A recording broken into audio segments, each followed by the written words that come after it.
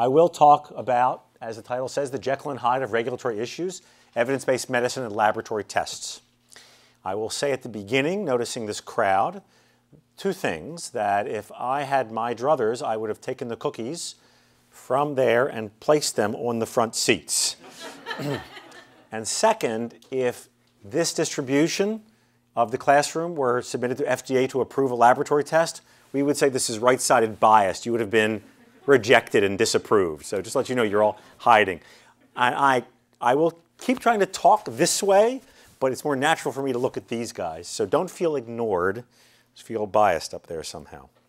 By the end of this lecture, which I'll talk for about 40 minutes roughly, I'm hoping that you'll be able to identify the 3 risk classes of devices that FDA regulates and their regulatory pathways.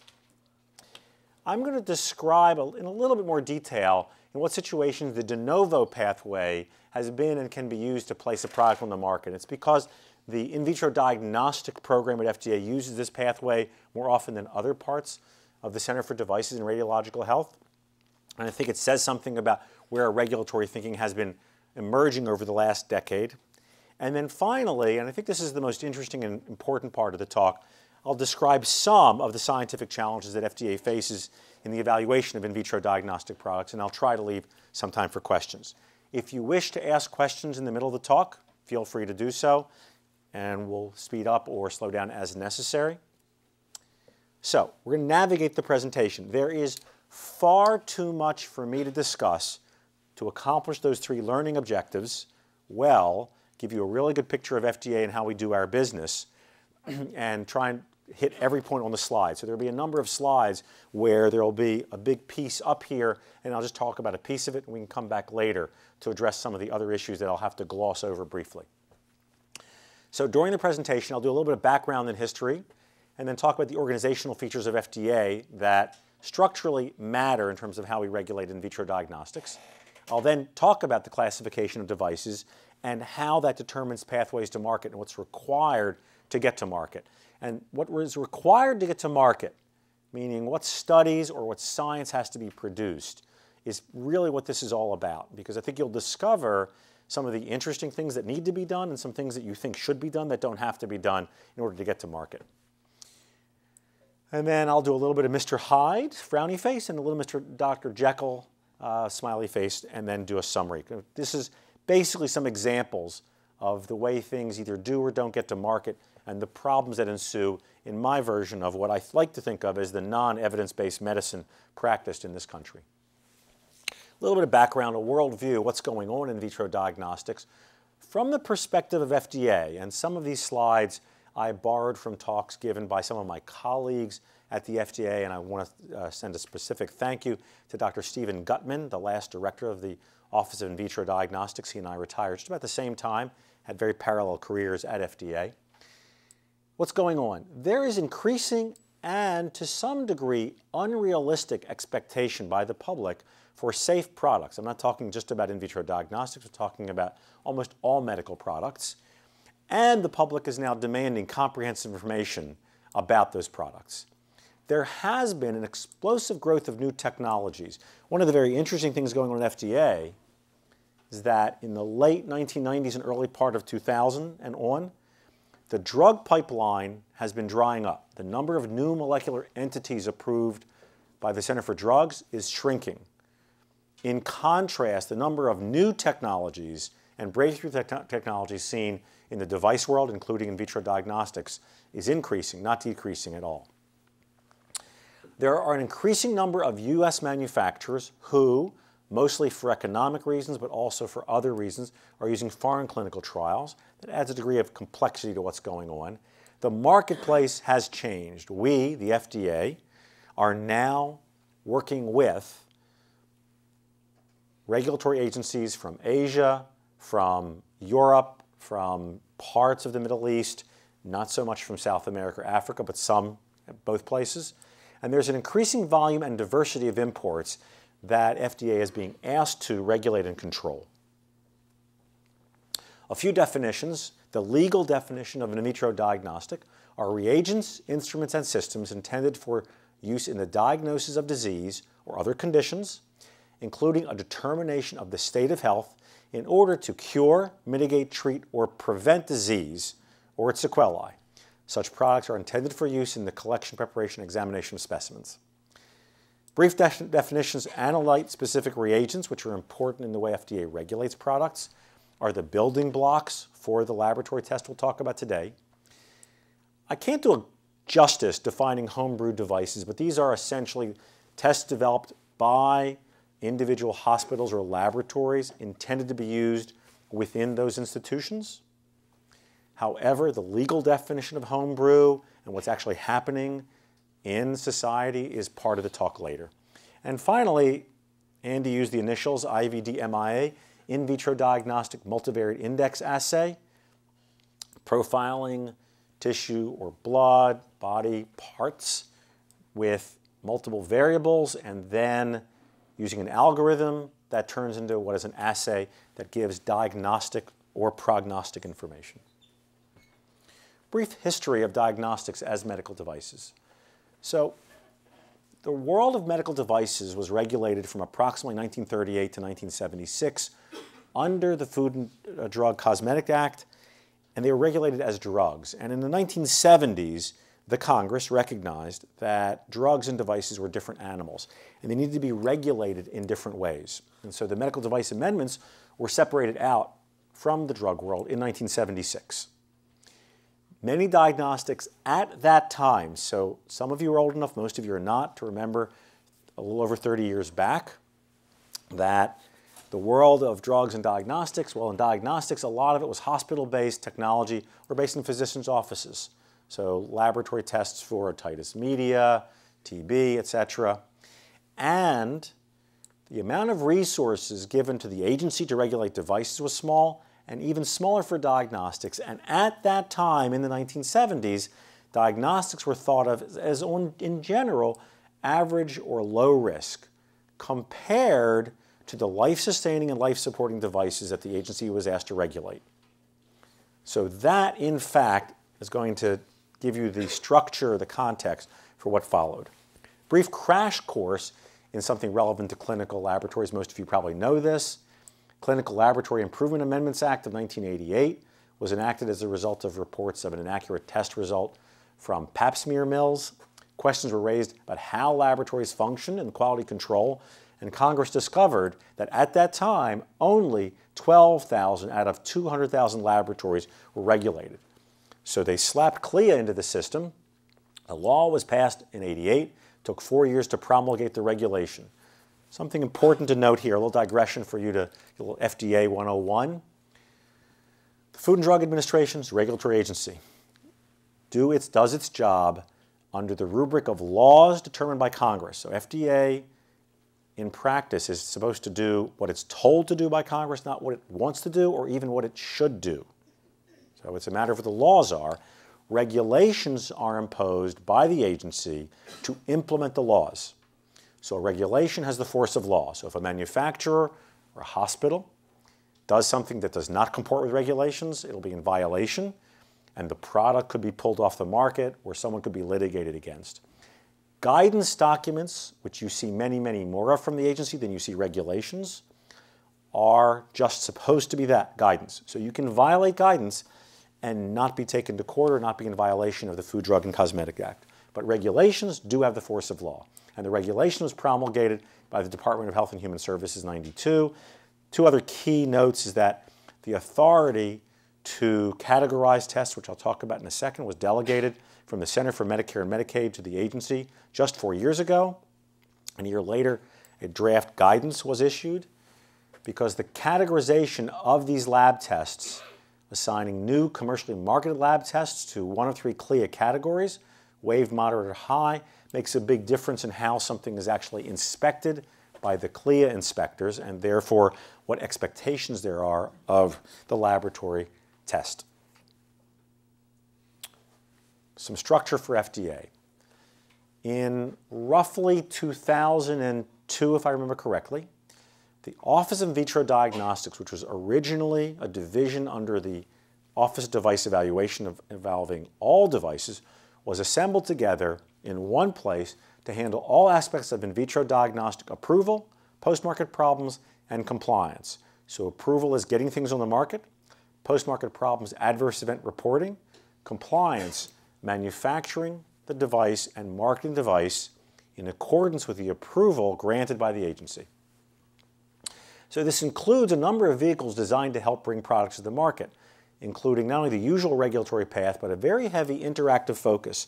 The Office of In Vitro Diagnostics works very heavily with sponsors or manufacturers to bring products to market, and I'll talk later about the de novo 510K pathway, which was established by the Congress in '97.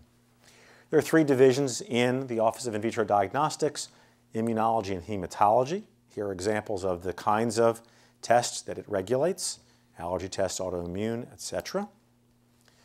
Division of chemistry and toxicology, lipids and cholesterol testing, general or specific chemistry tests, drugs of abuse testing would be handled there. And finally, the division of microbiology devices, which would include antimicrobial susceptibility, STDs, hepatitis, herpes. How do we regulate devices? So for a minute, I'm going to talk about the overall structure of what the Center for Devices and Radiological Health does, and then try and subdivide that to how that might apply to in vitro diagnostics. First of all, the basic approach is to base the degree of control on risk. So if I want to put a new heart valve on the product, on the market, what I'm expected to show the agency is different than if I want to put a new Band-Aid on the market. And yes, a Band-Aid is a medical device. So you want to make sure that you're not asking somebody to kill an ant with a hammer every time. Even though the industry will tell you that FDA is only about killing ants with hammers. But we're not. We actually try to base our degree of regulation control on the risk of the product, basically to patients. Once in a long while, some of that risk is actually to the providers or users of the technology. We weigh benefit versus risk to determine what is in the law, and it's different than the drug law. The device law is different, and FDA's responsibility is to have a reasonable assurance of safety and effectiveness. And I'll talk about that a little bit later, as I will talk about what does the use of valid scientific evidence mean. And then in 1997, Congress imposed an additional burden on the agency and directed the agency, it's almost a finger-wagging kind of part of the law, which says, you, the agency, are to only require that manufacturers provide data that meets the least burdensome test. So the agency should not be asking for excess information that's not required to assure a reasonable judgment for safety and effectiveness. And this least burdensome is a way of Congress telling the agency, get the products out the door. And in a sense, almost, we don't really care that much about safety. And how do I know that? Because in the law, Congress requires the agency to inspect medical device manufacturers at least once every 2 years. The average across the medical device industry, for which Congress appropriates money in order to fulfill the mission it's directed, the average is once every 7 years. So Congress says, do this least burdensome, get the products on the market. Now, Congress says you need to make sure they're safe. Go out and visit the manufacturers. And here's the money to do 1/10 of your job. So you can tell what the message is. Provide reasonable assurance. We're going to come to that in a bit. What are the classification of devices? The three big classifications are here. Class 1, again, general controls. What's a general control? Basically, good manufacturing practice, or what the FDA calls quality system requirements. There's a section of the Code of Federal Regulation which tells you how to make a product, and how to make a product that's reliable and consistent, so that you as consumers, you guys are doing lab tests, so when Company X, when Abbott or Roche make a product, you want to make sure that what you're getting is consistent. And that's true for an in vitro diagnostic as it is for a catheter or an infusion pump. And for things like latex gloves, most of these are exempt from pre-market submission, so the manufacturer has to understand what it's required to do and does it by self-certification. Class 2, moderate risk products, we provide special controls, and here's what's called 510K. The sponsor notifies the FDA, I plan to market this product in 90 days, and I'm telling the FDA that my product is substantially equivalent to a product already on the market.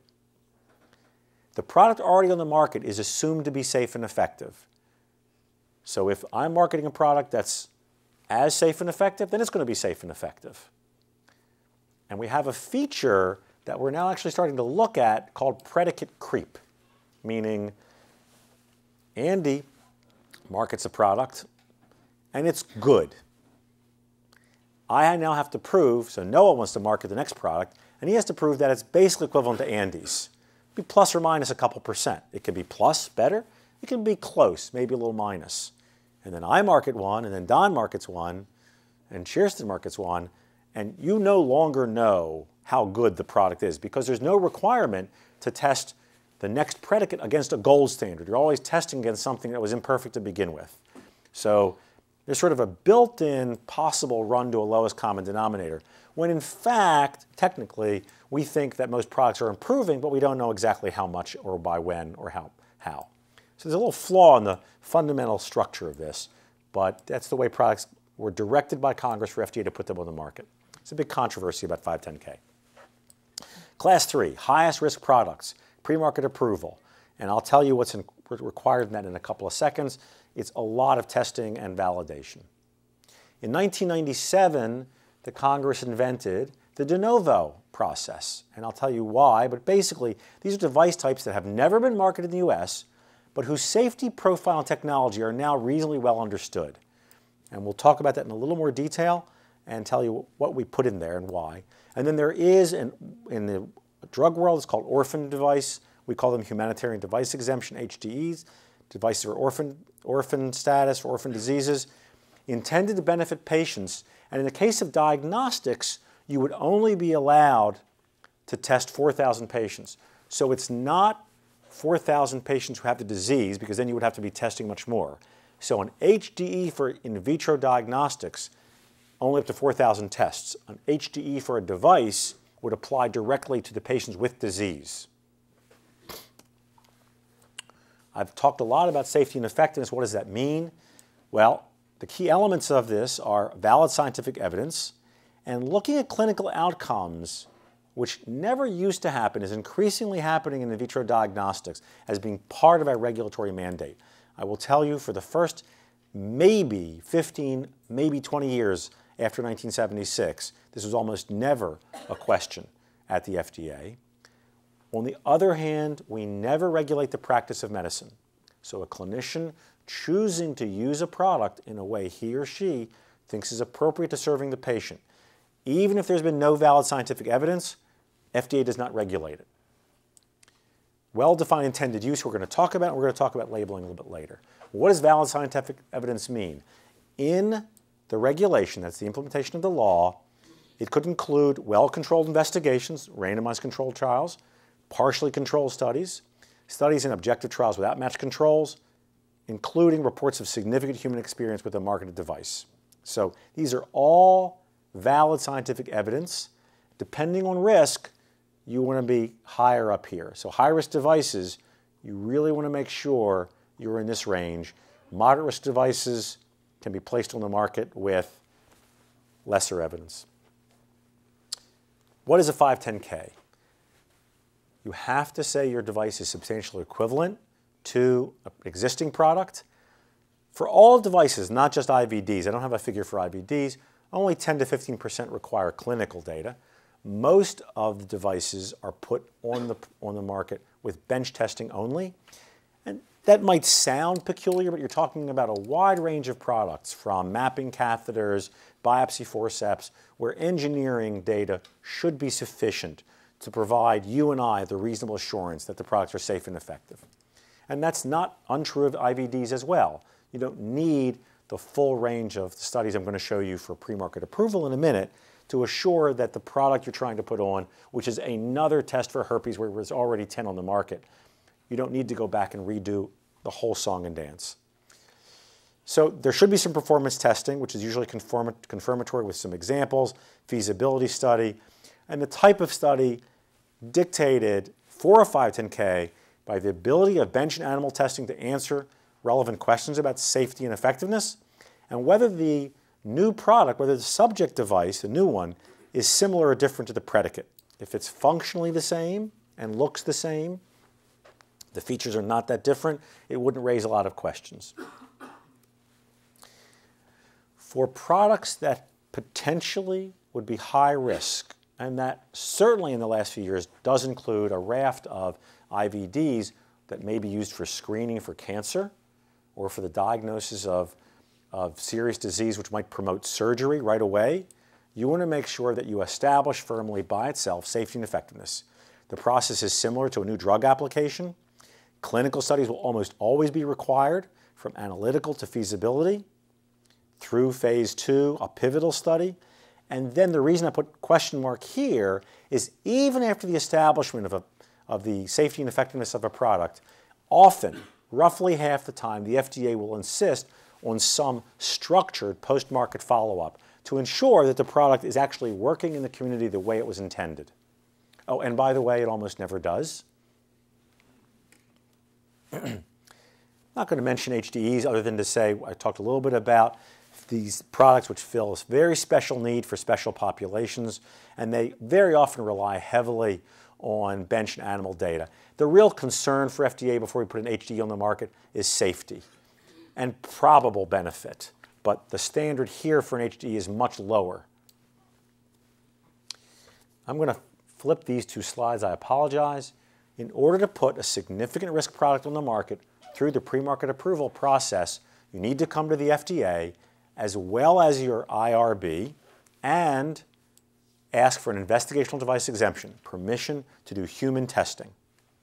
The IDE process allows investigational device to be used in a clinical study, which will also include clinical evaluation or certain modifications or new intended uses of already marketed devices. So if you want a new indication and it's significant risk, you still have to ask for an IDE, even if it's a well-known product. And what the FDA invented in the 1990s is a process to get sponsors to come in early to talk about the science before they get too far down the road. It's called the pre-IDE process. Sometimes it can be just a meeting to talk about the science, and sometimes it can actually be a formal submission for FDA to review, but it's not required. The IDE is required. And before the FDA Modernization Act of 1997, I apologize, and now we're getting into the other pathway, de novo, this part of the Food, Drug, and Cosmetic Act automatically classified devices that were not in commercial distribution prior to 76 into Class 3 requiring pre-market approval. So a new technology developed in 1991 or 1993 that had never been seen before, but even if it was only to diagnose, we'll say, male pattern baldness, which isn't significant risk, would automatically be classified in Class 3, requiring pre-market approval, and Congress said to us, what are you doing? Why are you doing that? And we said, it's your law. So in 1997, they passed the Food and Drug Modernization Act, which, by the way, in case those of you ever get anywhere near the Congress, the word modernization always means less regulation, don't bother the business people. They need to make money. So if you ever see something like the Security and Exchange Commission Modernization Act, it's going the wrong way, guys. It's very scary when Congress uses modernization. Those at the agency think, okay, what tools are you taking away from us? Now in this case, believe it or not, this law was a real mix of pressure from Congress, like least burdensome, and something called four corners of the label, which I'll talk about just very briefly, but a clever and wise addition to the regulatory system called de novo. And it said, in the law, provide a new mechanism for classifying new devices for which there is no predicate, but it's not high risk. Moderate risk devices that need to be put on the market, that you don't need to ask for definitive pivotal trials, that engineering, bench, or some combination of lab and animal data can get you to market without needing human experience. There aren't very many of those, but in vitro diagnostics, this program has used this more than anybody else. It's used as an alternative to PMA for lower risk devices, and the appropriateness of using de novo is determined on a case-by-case basis, but it's always risk-based, risk to the patient. Meaning, in your world, if the finding from the clinical lab test would cause a clinician to create a treatment decision of significant risks, surgery, for example, then you would not want this in de novo. But if the decision were, say, going to take another diagnostic test, so for example, if you said this person has an elevated value and we now want to do a mammogram, not sending someone to surgery, it may not be considered a high-risk test because you're not telling a woman you have cancer. You're saying, this looks funny, let's go do a mammogram, which would then begin a more definitive clinical process. And if that's the pathway, it would not be deemed as high risk. So candidates, as I've mentioned, low risk for which there's no predicate, ancillary to other well-accepted methods, and we told industry, please discuss this first before you begin the process, because a number of companies would self-regulate and say, oh, we're de novo, and then you discover you're not. You make them go back to the drawing board. I mentioned homebrew. Well, what's that all about? FDA exercises discretion not to regulate what are called laboratory-developed tests or homebrew tests, and they decided to do this for two reasons. Number one, 1988, laboratories were regulated under the Clinical Laboratory Improvement Amendments Act, which was largely thought to be sufficient for most laboratory-developed tests. Why? Because most of those tests were not high risk, they were sufficiently controlled within the hospital environment, and trying to regulate hundreds of thousands of labs was not very practical. And this is the second big reason. We are guarding limited resources, and this is the metaphor for how FDA feels every day of the week. Okay? You feel like that when you're trying to write a grant. They feel like that when they're trying to clean their inbox. That's the way people feel. Get the products to market. And so trying to regulate laboratory-developed tests was impractical.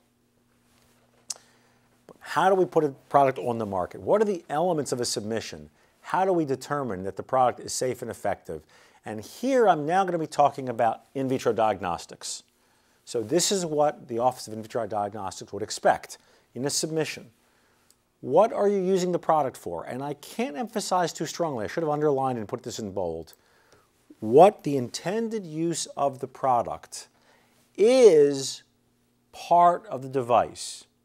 That is, the device is not just this laser, it's this laser for eye surgery, which may be very different than this laser to take a wart off. So the device, if this laser would do both, would do eye surgery and would take warts off, could be classified, this identical product, in two different classes because the intended use is risky or not. So it's the device product itself, physical, plus its intended use as described by the manufacturer and presumably used by the clinicians for that purpose, comma, almost never does, but the way it works. But that's the law and the regulations. So that's really the picture here. And so that's critical. Once you figure that out, then the sponsor, with his presumably lab and academic colleagues, demonstrates through analytical validation, and then later, often, but not always, clinical validation, whether the test really performs the way it's supposed to. I mentioned manufacturing, design, controls, and quality systems. These systems are absolutely integral to the way in which FDA believes it's assuring safety and effectiveness of devices. And then down here, labeling, which we'll talk about briefly in a couple seconds. Intended use. The claims made in the intended use will determine the type of review and the types of study that are necessary. And I gave an example down here from the Roche AmpliChip. I showed you a little picture of that very earlier in the device classification slide. The Roche AmpliChip CYP450 test is intended to identify a patient's CYP2D6 and 2C19 genotype from genomic DNA extracted from a whole blood sample.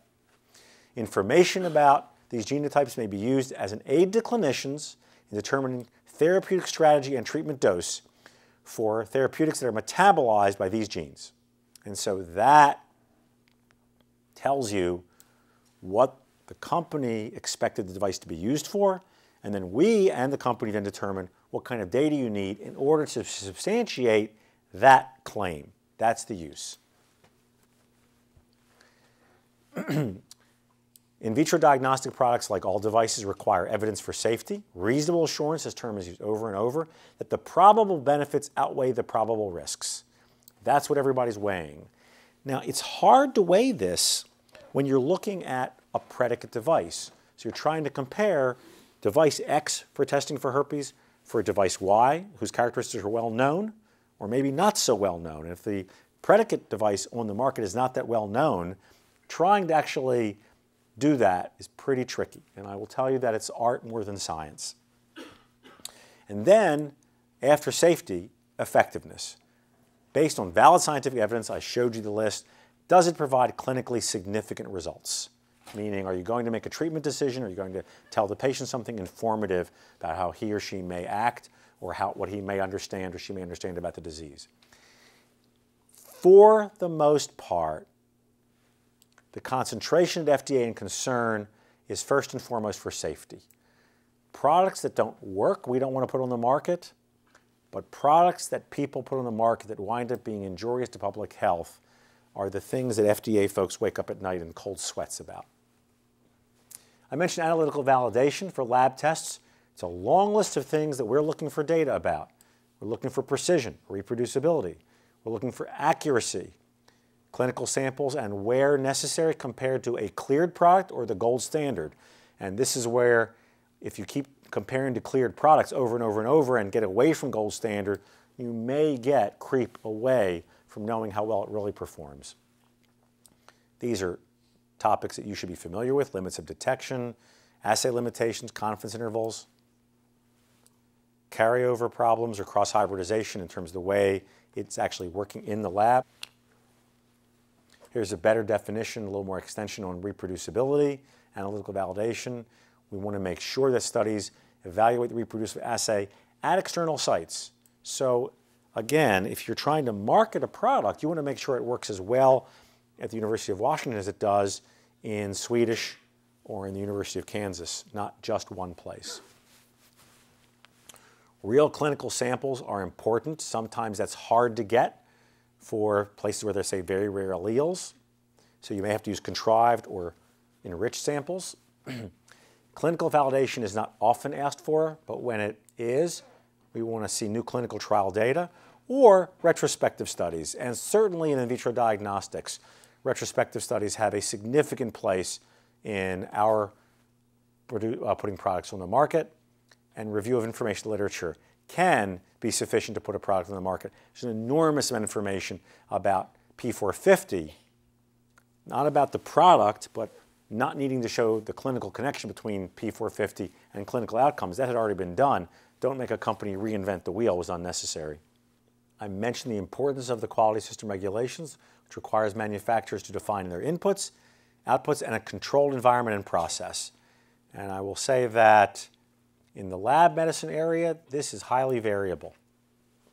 And I only point out that labeling is important because this is where FDA sort of kind of drops the ball. And it's part of FDA, it's part of the lab medicine community, it's part of the physician community, and everybody in a sense is pointing the finger at each other. So the company makes the product. It defines the intended use. That's what FDA reviews. FDA says this is on your label, expecting the lab medicine guy to read the label and the physician to read the label. Well, that doesn't always happen.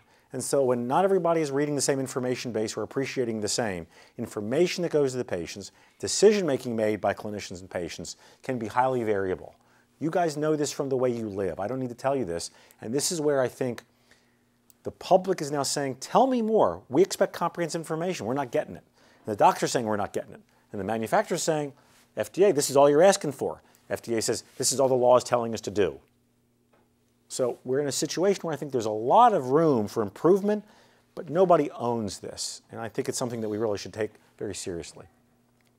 Okay, now the two examples. Mr. Hyde. It's one of my favorite topics because, in fact, when this started, I was working for 10 years at the National Cancer Institute. And in 1988, the FDA approved the PSA test. It was approved in 1988. What was it approved for? Anybody know? Monitoring for disease. The approval, the label, the claim made by the company that came to the FDA said, the way this product will be used is that if someone has prostate cancer and they've been treated, we'll do blood tests to follow up if they need more treatment, if the disease is coming back. It was immediately used within weeks massively for screening elderly gentlemen like me for prostate cancer. And the incidence rates of prostate cancer, not only in this country but the rest of the world, but particularly in this country, shot through the roof. And it wasn't until 1990 that the National Cancer Institute began the prostate, lung, colorectal, and ovarian trial to actually establish whether this test, massively used for screening off-label, and for which we all paid a pretty hefty insurance premium for a lot of testing and an enormous amount of surgery. And the results from that trial were published last month, 2009. The distance between the approval of the product and the use of the product and definitive understanding of whether it works or not, 21 years. Something's broken. And this is about to happen in cancer over and over again because products can be put on the market with a claim for monitoring, and it's much easier to establish effectiveness in monitoring than screening, but nobody can stop people from screening. Why? Because it's the practice of medicine. And Congress has told the FDA and the Center for Medicare and Medicaid, you shall not regulate what doctors do. Now, there may be some doctors in the audience, and I'm not saying you all practice cowboy medicine, but these guys were. And if you looked at the literature, you looked at the two studies in the New England Journal, the European study pretty clearly demonstrates probably some benefit from PSA testing. The US study, at its surface, was a failure. So if you just look at the surface results, it says PSA had no appreciable effect on prostate cancer mortality. So why bother? Well, here is where the FDA, the American Cancer Society, and clinicians around the country and professional societies dropped the ball. In 1988, when this began to be used massively for screening, it contaminated the hell out of the prostate, lung, colorectal, and ovarian trial started in 1990 because you couldn't find a control group that wasn't tested. 40%, if I remember correctly, and I could be wrong, I believe it was 40% of the men in the non-PSA group had PSA. So you're not talking about comparing apples to oranges, you're comparing apples to apples plus oranges plus potatoes. Second, Mr. Hyde, Overshore. How the heck did an IVD MIA get to market claiming to be homebrew? And so this is the recent story for Overshore. The company self-determined its regulatory status. The company and its lawyers, who maybe had a vested interest in saying we're homebrew, we don't need to send data to FDA, they said, hey, we are homebrew. We're a single lab determining results as in hospital-based tests. You'll just send us the results from Iowa, from the Netherlands, to the Netherlands, from Texas. And so therefore, we're like a single lab, even though we are purportedly telling people you may have ovarian cancer. FDA, in its letter back to the company, determined the company was offering a high-risk test that has not received adequate clinical validation. And after an enormous amount of legal fighting and intervention fairly high up in HHS, the company finally buckled, but it took a long time. And there are a lot of people who are getting Overshore testing without adequate clinical validation. And how does it happen? It happens because companies are allowed to say that their regulatory status is X or Y, but more important, the entire growth of the homebrew industry has left the FDA in a pickle because the precedents have been set for regulatory review of laboratory-based tests were constrained by resources and not by science. And because what was being done in 1976 largely was not testing to tell people you had cancer. The tests that were being done in 1976 were largely things that were moderate to low risk and didn't require a heavy regulatory hammer. People didn't imagine hospitals by themselves would be developing cancer-related tests or very significant heart-related tests for which surgery might happen right away. And people thought there'd be much more back and forth about science. And so the whole playing field has changed, and FDA regulations haven't changed with it so swiftly. However, there's good news. I promise that these are those frowny faces. There's good news. The IVD MIAs, 3 of them have been cleared by the FDA, and you have to give credit to the scientists and the regulatory affairs people in these organizations that ponied up, brought data, and convinced the agency that these were legally marketed tests and would provide clinical benefit that had a reasonable assurance of a probable benefit outweighing a probable risk. So the multivariate index assays we've cleared include MammaPrint, determines the likelihood of cancer recurrence, AlloMap, and PathWorks. And so this particular test for classifying tumors is, for the initials, substantially equivalent, 510K, to immunohistochemistry.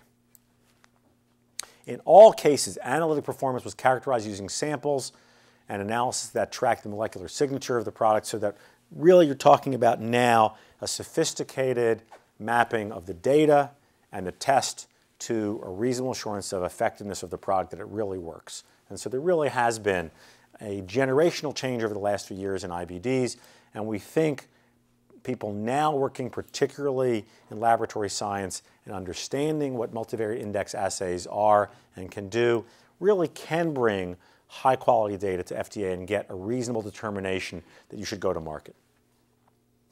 Summary.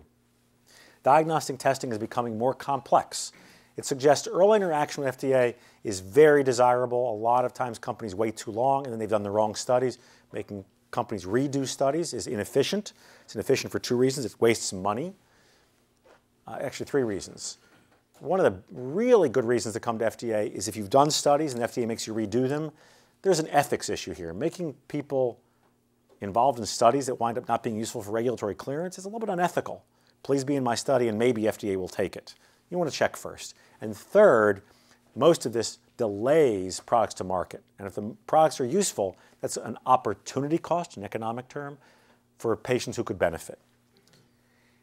Recently, both the association that represents medical device agencies, medical device companies called AdvaMed and Genentech, have asked FDA to develop a new triage system for how they regulate these more complex products. The response has not yet been generated by FDA, but I would stay tuned to the website and take a look to see how we're going to respond to these citizens' petitions about a new system for triaging in vitro diagnostics. The new de novo process really has helped bring new technologies whose safety and effectiveness have been established, and sometimes even been established in Europe, well-done tests elsewhere, brought to the market without having to redo them in the US. And finally, there are new questions of review in diagnostic devices. IVD MIAs has started to make FDA ask new questions that we wouldn't have asked 10 years ago. And the change in the technical landscape is an evolving process. And I encourage you to have an open dialogue with the laboratory scientists at FDA. Bring them here a couple times a year, have workshops, tell them what you know so they know what they're looking at. I think that kind of dialogue could be very fruitful, and I'd be happy to promote it in any way. I want to thank Andy again and the department for inviting me. I appreciate it. I hope it's been interesting and helpful. Thank you very much. We have time for questions. I'll repeat them for the camera if you have any questions. And if you don't, then we can have a short day. But questions? So I'll start off. We have a lot of assays where the control materials for the assay isn't really matrix matched to human serum plasma, which causes problems as the assay starts to drift in its quality. We can't tell. Yet there's no, how does the FDA decide what control material is appropriate for a manufactured device, an in vitro diagnostic? Okay. So the question is that there is not good matrix matching to the controls, and you get control creep or fluctuation and variability, and how does FDA assure that this works? Now, I'll tell you the way we think it should happen, but I have a suspicion it's not happening that way. And I suspect that somebody's dropping some ball somewhere. If you look at the company's quality system regulation, what they put in their control process, that's supposed to be part of what they're controlling. So somewhere along the way, unless you're talking about buying, aftermarket products, that aren't from the company that are producing the assay, they really should have that under some level of control. And if that's not happening, there should be a feedback system to the company from you guys, post-market complaints, that's supposed to tell them, you know, these things are varying and fluctuating, and they're supposed to be working on that. That's in the quality system requirements. My guess is it's not happening, and I don't know why. But if they say something like, well, our controls are supposed to vary within 20%, and we say that's preposterous, but FDA seems to have approved that, how does FDA say 20% is okay? So if we're doing it right, how does FDA say some of these limits of variability are acceptable? It should be based on our understanding that within that range, the probable benefit of the product outweighs its risk.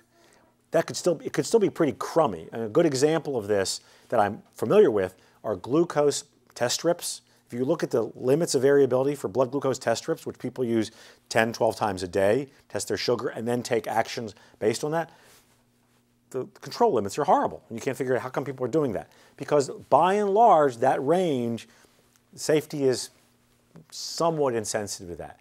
If you think that these limits are too broad, we expect, maybe badly, the laboratory community to be coming and telling the agency that that degree of control is not providing a measure of safety that you think is adequate.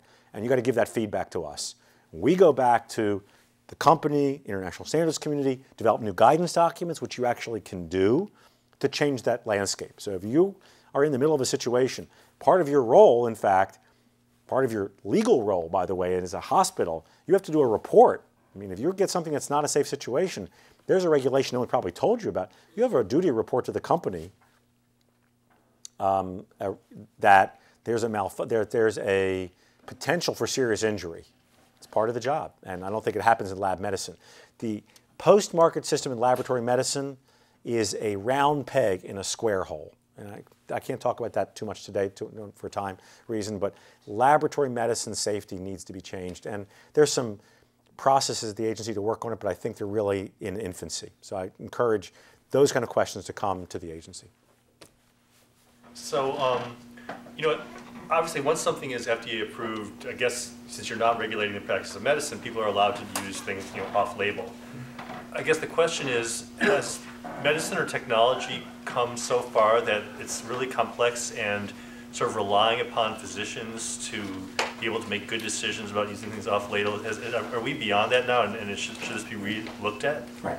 So the question is, because FDA does not regulate the practice of medicine and things are used off-label, are clinicians in a position to understand what that means, and has laboratory medicine become sufficiently complex that we should re-look at what are those limits? And the answer is yes to both, but let me say a little more than just yes. I think lab medicine has gotten complex, and I think that we are not doing a good enough job interacting with clinicians and giving them useful information for patient decision aids and for clinician decision aids. So I think we in the scientific community can do better. And I think that's what the IVD-MIA debate is about, whether in fact this black box is informative enough. And I think that's the logical basis in what FDA is putting a much more heavy regulatory hammer in this arena. When information can be taken from a pattern of, say, sample testing from a human, and a clinician can look at finding A is up, B is down, and C is also up, and interpret that because of his or her clinical knowledge, we don't regulate that very heavily.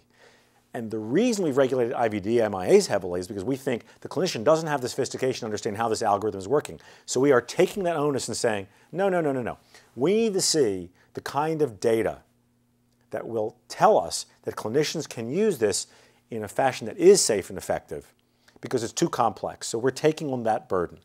But in the off-label arena, we're sort of proscribed from doing that. I absolutely think that we as a community ought to be doing some research to find out where are we dropping the ball? What interventions can we design?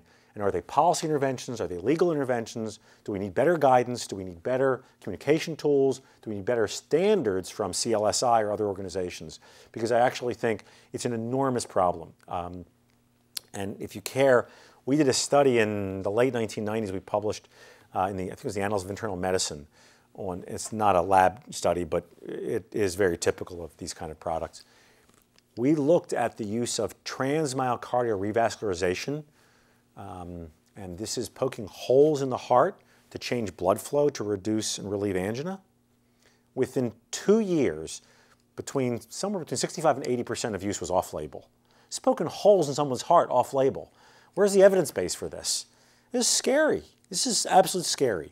And I think that it's something that I've written several times about.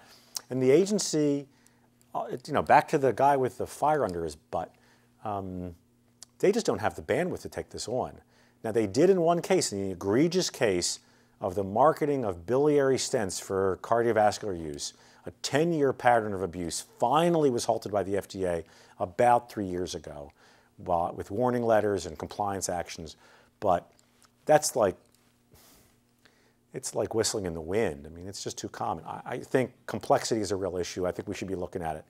I think it's a really important public policy issue. Thanks for raising it. We'll take 2 more questions back there and call it a day. On the right, you. Excellent talk, thank you. Can you speak up a little bit? Yes, excellent talk, thank you. Excellent. He said excellent talk. So that's the first thing. Thank you.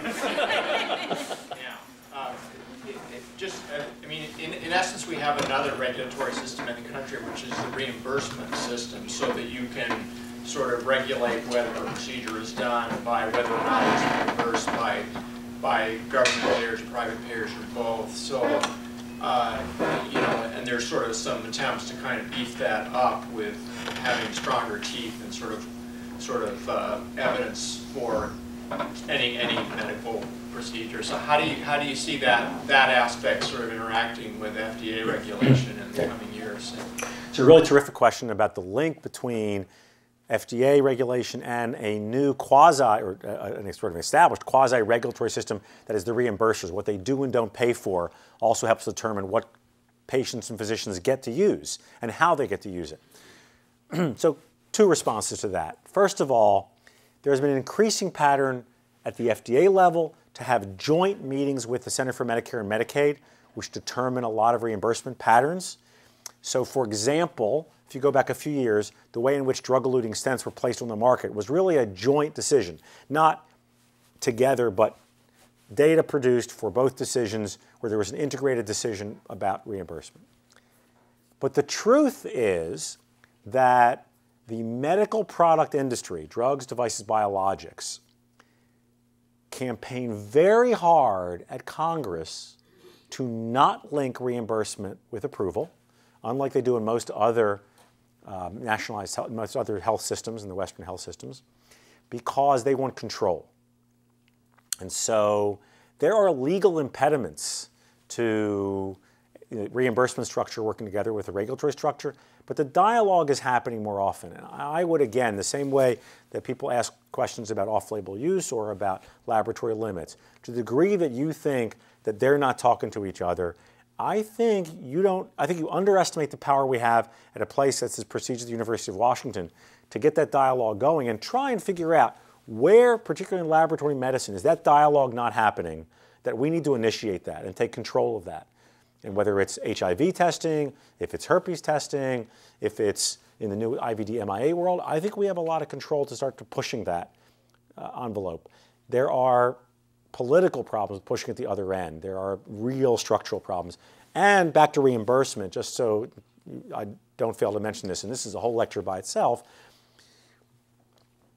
the vast majority, and I would believe even for IVDs much more so, of decision-making for paying is at what's called the local contractor level. The Center for Medicare and Medicaid does maybe a couple of dozen national coverage decisions a year. And there are thousands of products it should be looking at every year and it doesn't have the bandwidth. So it's done at the state-by-state level, which is crazy, but it's the way it is. I think it's a great question. I think it'd be a topic for some collaborative reference. Okay, it's a little bit after 4:30. I promised Andy I'd be done. Thanks again.